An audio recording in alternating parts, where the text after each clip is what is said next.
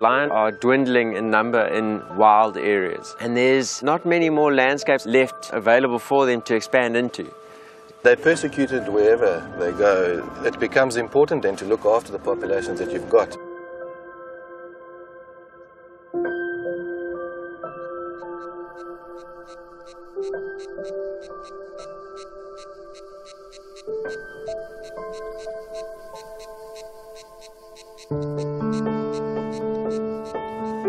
Once you're in Zululand, it really gets into your blood. It's a melting pot of opportunity and development in a conservation perspective.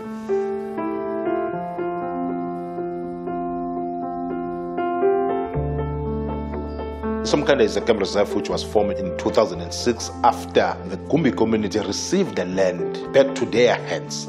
We met with some NGOs, Wildlands, and they wanted to know our vision. The community took a bold step to set this land aside for conservation rather than having a traditional land use. Nature conservation can also happen for black community as well. They've been a community of firsts. First black rhinos, first proclaimed area. We started to work and work and work and work. It's going to be our own game reserve so that we can generate more business opportunity.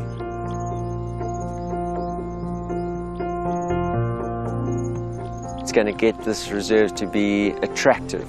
As community owners of the land, they are the leaders in community conservation environment. Dale for Simon. Phinda, they have a really well-managed lion population. They've got good genetic diversity on their property. We're almost at full capacity, actually a little bit over. We have the ability to distribute the genetics from Phinda elsewhere. Right now we've got quite a task at hand. The weather's not in our favour right now. All the tracks have been blown out and you can see it.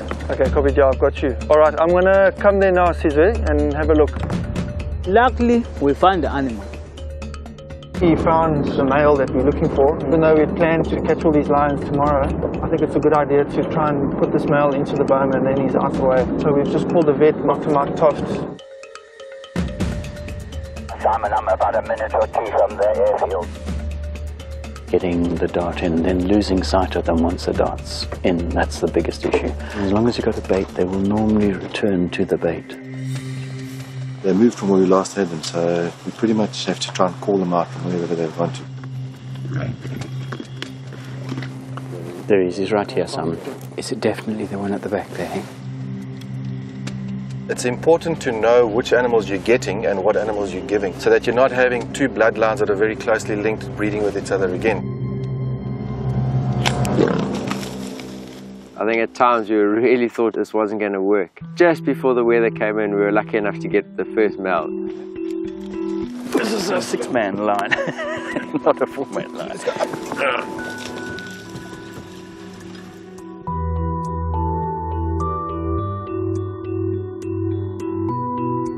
We would hope that we're going to be part of the Southern African lion meta-population management to ensure genetic diversity is maintained on these small pockets of disconnected reserves.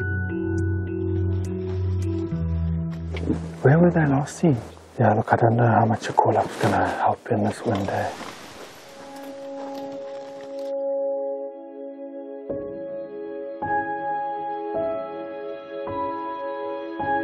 Finally, we've woken up to a morning with some good weather. We're hoping to get these two females now. We need to rush so we don't lose them in the thick bush or the grass where they are at the moment, so exciting.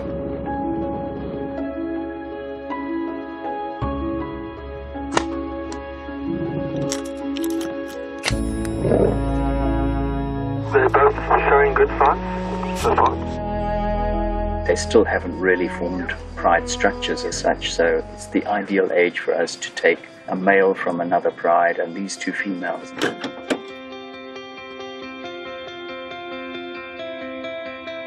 From a Wildlands perspective, it's very close to home. We're wanting to see lions in the wild, so now working with the Gumbi community here at Somkhanda, we've been able to do that. Looking good, they've travelled well, and hopefully they adapt to their new boma.